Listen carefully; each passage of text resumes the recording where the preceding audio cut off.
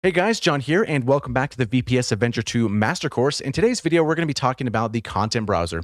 So on the left-hand side is where we're going to find all the installed expansions that we currently have. And up here on the left-hand side, we see this grid of squares. Now, if we click this here, we can view our expansions a little bit differently. So we can go 1 per row if we kind of like scrolling, or we can go all the way down to 8 per row if you have a lot of expansions and you want to kind of see them all at once. For me personally, I kind of like this 3 per row. So let's take a look at this factory 2 here, and we can start browsing through presets, right? So let's say we want ARP. We're in this ARP category by default because, right, it starts with A. And we can look down through here and choose sound that we'd like. There's some atmospheres, bass, bells, chords, and keep in mind this category structure is very important. So in the future, if you're making your own banks, I highly recommend to follow this convention because it makes things a lot easier when you're searching for things and saving things and tagging things. So keep that in the back of your mind. So let's go over here back to the ARP, and there's a couple buttons here that I want to talk about. So the first music note here is going to be our audition mode. So we don't necessarily have to load a patch every time to hear it. So we can kind of just scroll through these. So let's kind of take a listen to a couple of these.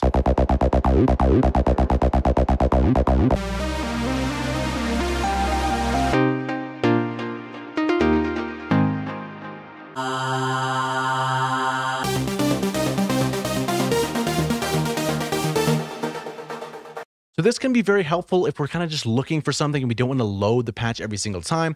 But if this is something that you don't like and you kind of just want to load each different patch and you don't want to hear it every single time, you can click this off by clicking this music note. So every time now you click them, you won't hear the audition mode. Next up, we have this thing called cat, which is going to be actually for category or alphabetic, depending on how you want to sort through things. And then we have our favorites list, so you can toggle this on and off. So I personally like this acid one here. So if we turn back on our audition mode,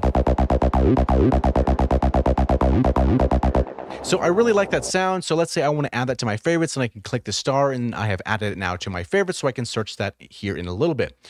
To the right, we have our magnifying glass. So this is going to be where we're going to be searching for different things, right? So at the very, very bottom here, we have a button called favorites only. So if we select this here, we have this asset that we picked and this other one that I found before. And I was like, oh, this is kind of cool. I'm going to save this called ARP Black Belt.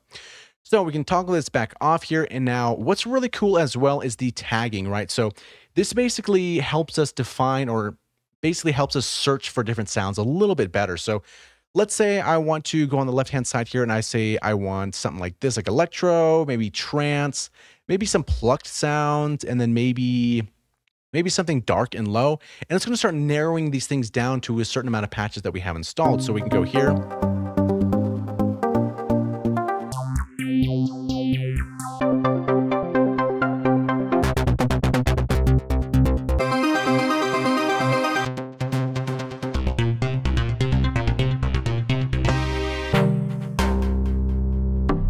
So it kind of helps us narrow down our search a little bit better, because once your preset list starts growing and you have a lot of different presets, this is where the tagging stuff really comes in handy and it kind of makes things a little bit easier to find, because there's going to be a lot that you're going to have on your computer as time goes on. You can also go down here to the text search. If you want to search by something by text, you can just type something in and hit search. And then over here on the artists, you can select all the artists, or if there's somebody specifically that you'd like to make certain patches, you can select them and kind of just browse through their patches as well. And then you can clear all your list if you want to start from scratch and look for something else as well. And what's actually pretty cool is here on the bottom right, we have surprise, which is just going to load something random. That's pretty cool as well. So maybe you can click another surprise.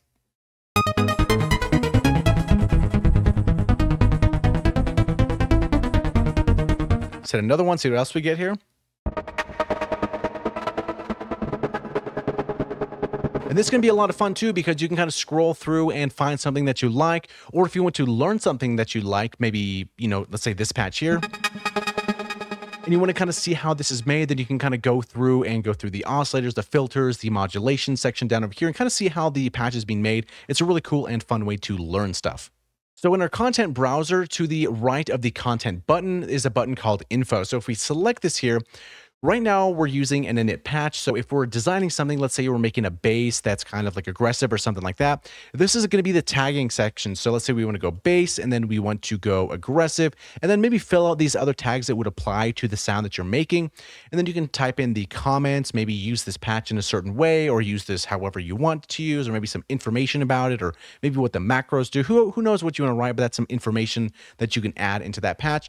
And also your artist name, or your name or whatever you want to pick. And that's going to be an easy way to kind of sort by your patches or something like that. So it's very useful, like I mentioned a little bit earlier, is to use these tags because as your patch list grows, the more expansions that you get, it's going to be easier to find the exact sound that you're working on because time is money at the end of the day. And I know we get into that spot where we're kind of just cycling through presets to find the right sound that we need. So using this tagging system is really going to speed up your time in finding the right sound that you want. To the right of the info tab, we have a built-in file browser. So this is going to show us all the drives that are currently connected to your computer. And here's where you can import WAV files that you have. You can left click and drag those WAV files onto the oscillator, to the drums, or to the wavetable view and import those files. You can also right click these files and convert them into shapes, granular, or resample files. And then you can choose where you want them to be saved to. So for the shape conversion, make sure that the file is one waveform's length before the conversion. There's a lot more information in the manual, so I highly recommend for you to check that out if that's something that you're interested in. So if you want to create your own bank of presets, it's actually very easy to do so. Simply navigate to the top level of the content browser and select Create New Customer Expansion by right-clicking here. So this is going to make a bank with automatic folders for the type of presets like the other expansions. If there's any information that you want to add to the bank, all you need to do is edit the info file that's created in the directory of where you saved your bank to. If you're unsure of where that is, navigate to the System tab where we loaded the init preset and you'll see your expansions here.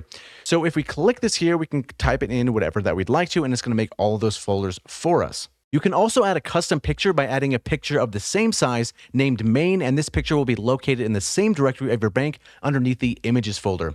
When you right-click an expansion, you have a few different options. You can rename your expansion, you can verify your expansion, which makes sure all your user content is in the right folders, and you can finally publish your expansion. All right, guys, so that was the content browser in a nutshell. It's not too complicated at all. It's actually set up pretty straightforward.